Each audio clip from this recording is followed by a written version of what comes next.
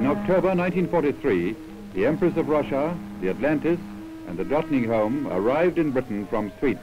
On board were 4,290 repatriated prisoners of war.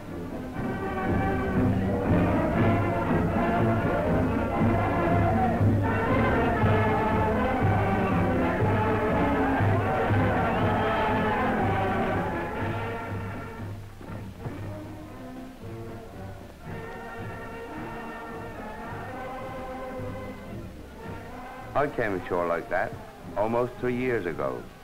Thought I was finished because I'd lost an arm.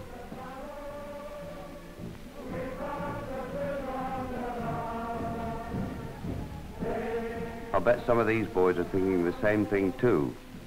Or if they're not, their wives are, and their mothers. It's only natural, I suppose. You think you're on the scrap heap.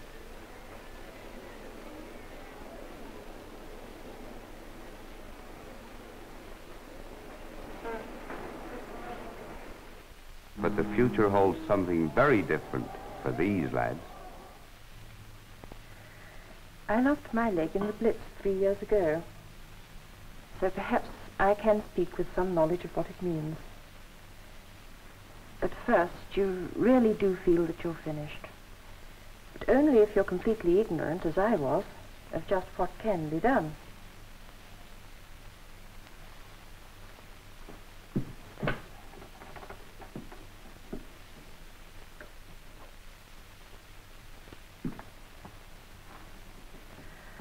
Once the worst part is over, the amputation, fitting the limb, walking on crutches, I set out to see what I could do. First thing I did was to throw away the crutches. I definitely didn't like them.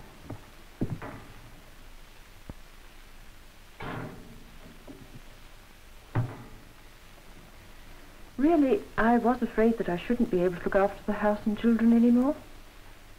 But I haven't found anything in the house that I can't tackle, just like I used to. Mom! Hello. What's for dinner, Mum? Now come along. I'm busy. Out into the fresh air. That's right. Well, that's my experience. And I'm not the only one who's been pleasantly surprised. Watch this young couple. You've got something to learn from them. They're just another two among the thousands of people who've been knocked about a bit by the war.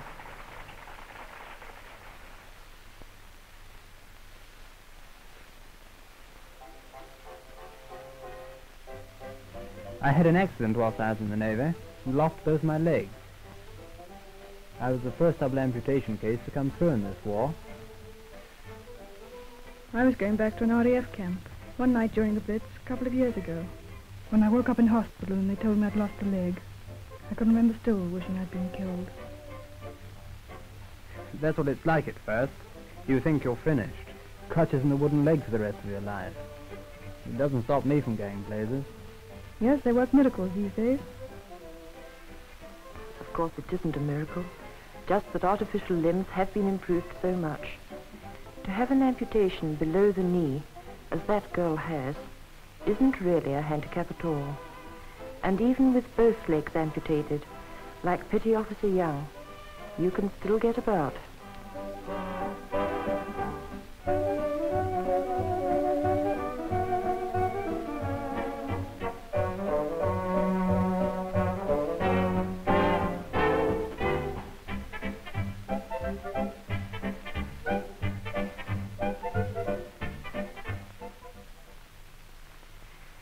These boys you saw landing from the hospital ship come here to the government hospital at Roehampton, where I was taken.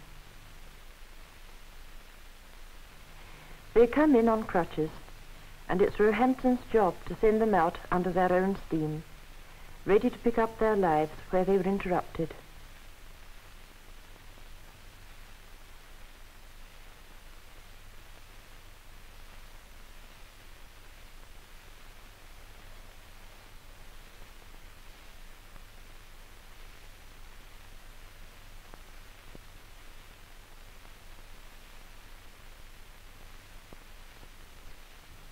That girl you saw at the dance, she's back at her old job. She can stand all day in the shop, as active as ever she was. There's hardly a job you can mention that she couldn't tackle successfully.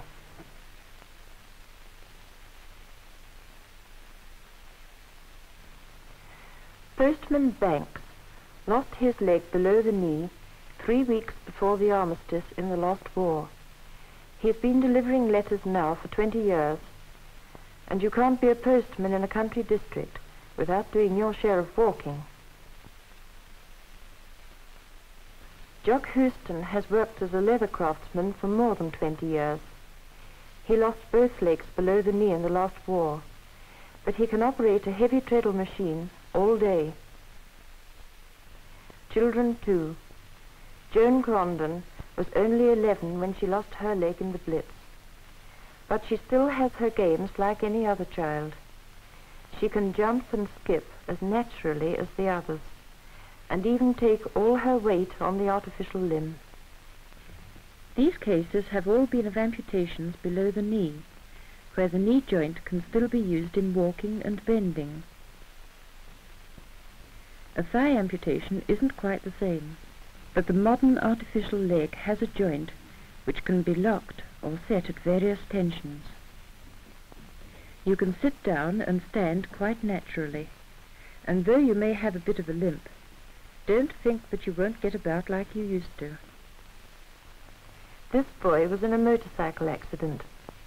Now he has a job in a garage, and he can do everything that's required of him.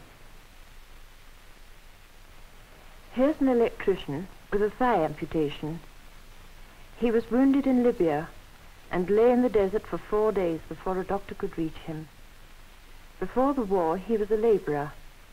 Since his discharge from the army, he's become a skilled workman. Driving a lorry isn't a particularly light job. This driver lost his leg above the knee, but he can still drive a lorry. You'd think the loss of 2 legs would put an end to an active life. Let those who are afraid for themselves, or for those they love, take courage from the example of Petty Officer Young, still up and about. From little Jones. And my own case. I had a job, an ordinary job to do, looking after my husband, my home and my children. I'm still doing it.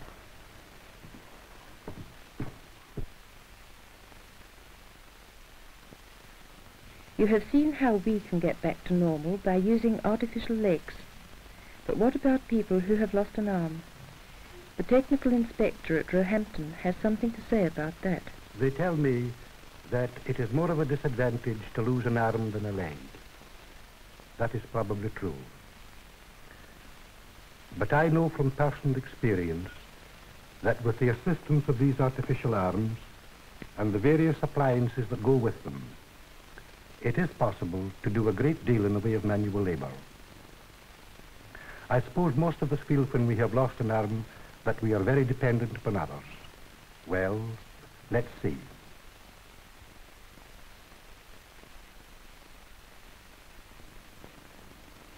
I had my arm taken off above the elbow about 3 years ago at City Reseg. Takes a little getting used to, but I can wash, shave, dress myself. Put this thing on without any help. Guess I can do most anything with a little practice, except play a piano.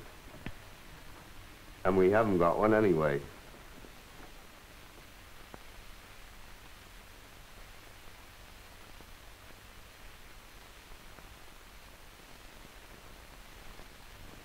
But it's not enough just to fend for yourself in your own home. It's important, but it's important that you keep the home together, and that means doing a job.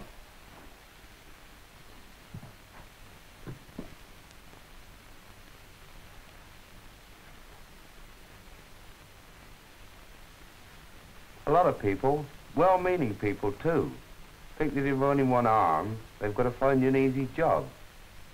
Clerk, lift attendant.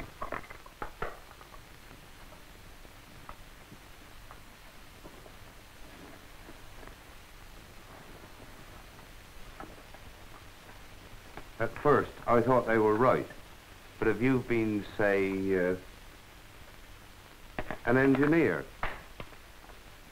what's wrong with the same job? I find that I can manage pretty well. And it's a simple matter for a government training center to give you the correct tools.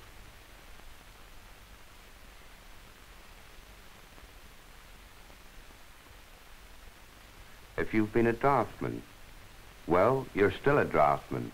You've got the same skill that you had before. It's only a question of getting used to the new arm. Here's a man who's taken up carpentry. He was a sergeant instructor in the Royal Berkshires and lost his arm less than 2 years ago when some detonators exploded accidentally. Before the war, he was a fitter driver. Carpentry was completely new to him, but he tackled it and succeeded. Metal beating is another skilled job that can be done quite easily by a forearm case, and there's no time lost in changing tools. These are examples of amputations below the elbow, like this. The elbow joint can still be used and makes the operation of the arm fairly simple. But when the amputation is above the elbow, like mine is, it makes the operation of the limb a bit more difficult. The shoulders have to be brought into use by means of these straps. The arm is fully under control. It can be raised and lowered and used for grasping and holding.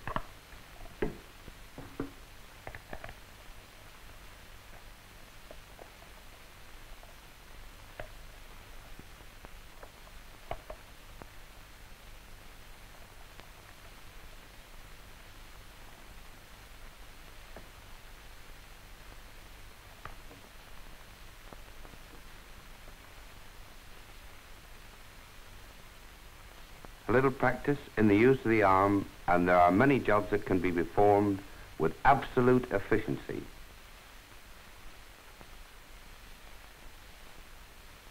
Here's another last war casualty who has only recently been trained as a painter and decorator.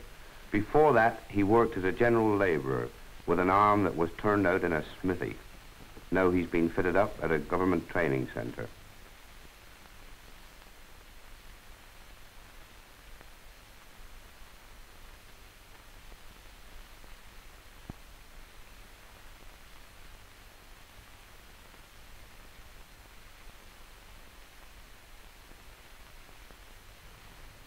Even with 2 artificial arms, a man can still take his place as a skilled workman.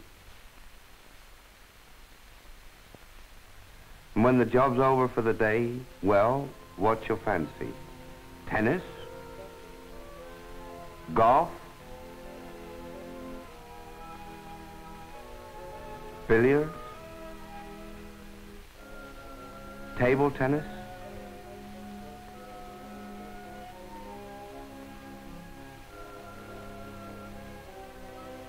For me, it's some hard work in the garden.